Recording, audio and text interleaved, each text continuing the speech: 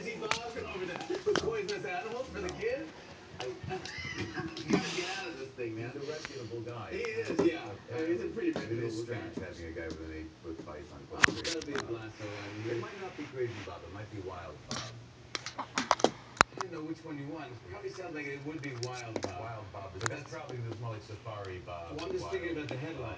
Wild Bob lets animals loose in Leah Schreiber's house. Yeah. And John, I follow you on Twitter. At Leah Schreiber. Yeah. It's a fantastic person to follow if you're on Twitter. Well, because you really tweet out.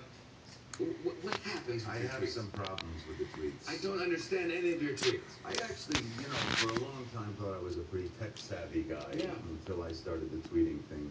Yeah. But I found out today that there's a button. I keep pocket tweeting. I keep... it's unbelievable. I have an example here. This one here, I go to the top one. It says tie. Then it says EE. Then look at this, Yahoo Sportacular by Yahoo Sports. I don't even know what that means, but okay.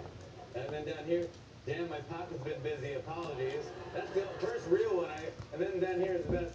Still trying to figure out how to manage that Yahoo Sports team. I just love it. And then here's just another random day. Howell, Hill, Mirror. I'm doing it again. Uh-oh.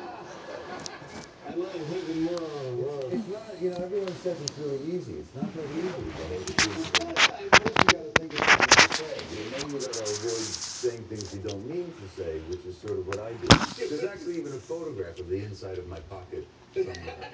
On my tweet. The camera went off. I just love it so much. If you want to follow Leah, it's really, really fun to follow on Twitter. I got to talk to you about Ray Donovan. Congratulations on this show. Everybody's talking about this, the new hit show. This is the one to watch. I'll try to describe it. You play a guy from Boston who comes out to L.A. South Boston. Right. Southie. And like a tough He's a fixer, yeah. He's a fixer. Yeah, for a high-end law firm. Yeah, for a high-end, so like fixer, like any problems, like I'm talking about Anthony Weiner type of problems. Totally. He would be the guy to fix that. Right now, he needs a Ray Donovan. He needs a Ray Donovan right now, really bad. Yeah. But like if there's like like say you're at a party or you're partying with a celebrity and there's someone you're at the party and you believe there's a dead person at the party. Yeah. You come in, you vacuum it up, you take the body, no questions asked. Right. And that's it. And the celebrity's fine. Right. It's kind of amazing. Yeah. And your dad.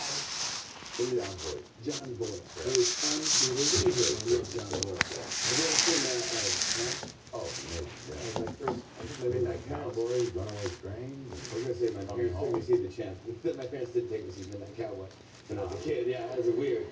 Same thing though. But he's unbelievable. And he's great in this as well. Oh, he's amazing. You guys, but you guys have to watch this thing. It's Ray Donovan. I want to show a clip of Leah Schreiber in this Sunday's episode of Ray Donovan on Showtime. Take a look. You know what I do. The amount of money you're fighting for isn't what you